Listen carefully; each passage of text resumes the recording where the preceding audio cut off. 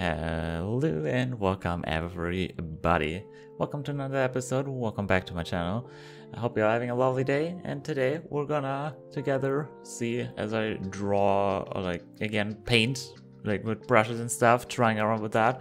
And for that I thought, hey, let's take my my VR chat model and also doubling down as my VTuber model now, because I figured out I watched some tutorials and stuff, like I've bought the Taidum base.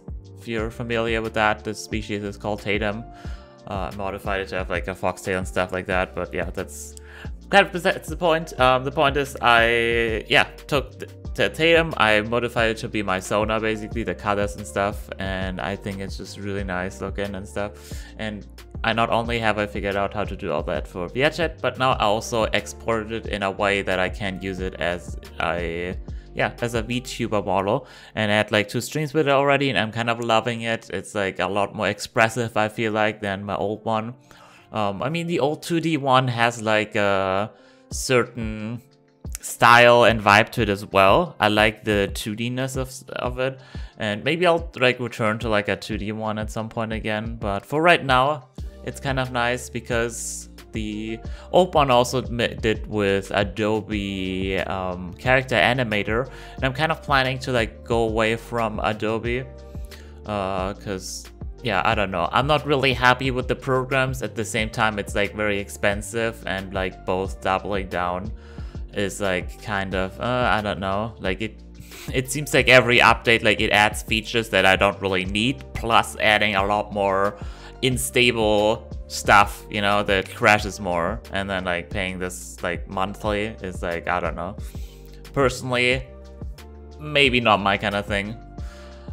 Maybe I'll return to it at some point, I don't know, but yeah, there's definitely also other like programs out there. Maybe I'll figure out some other program at some point to like make a like 2D VTuber model again. But for right now, like I said, I'm really happy with this Taidum of my Sona, and yeah, I made like a screenshot in VR chat, like kind of posing, kind of similar, just kind of looking down.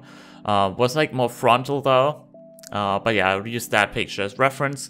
And yeah, and from there sketched it first how I would usually sketch my art, but yeah, then went ahead, tried out some brushes. I cut out all the brush trying. That was like a long time. Every time I go to like painting, I go ahead and like I think there's like a Kyle Mega brush set or something that I have, and I just like try out so many like brushes and see what works.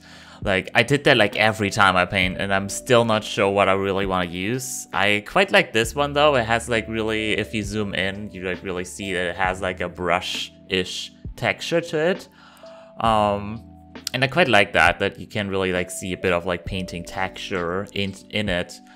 And yeah, I don't know, that's a nice thing. I like this on that one. But also like, I don't know, has its downside, I guess. Not sure. It had like a little bit, like, it was a bit difficult blending with it, I guess. That's one thing. But on that, I guess I liked it. But yeah, I just like basically, I had the whole sketch. Then I did just a very basic shape, just having the whole outline, the whole silhouette basically in one color. And then I took the sketch, made it transparent, and laid it on top of everything, and started like adding in all the details. And it's been quite nice, like working with the brush, like trying to like have it like look really fluffy.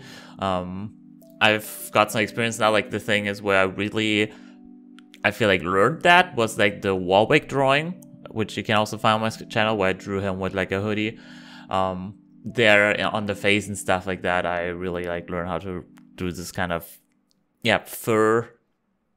It's like still pretty simple and stuff, but yeah, it looks fluffy, you know? It has like this structure to it that you can really see that it is all fluffy and stuff like that. The shading, how it is.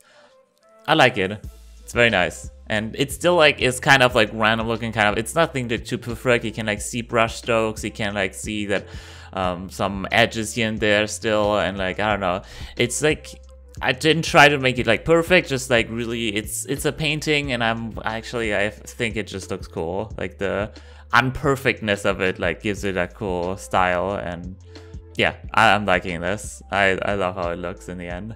And yeah, I hope you guys enjoyed this as much as I did.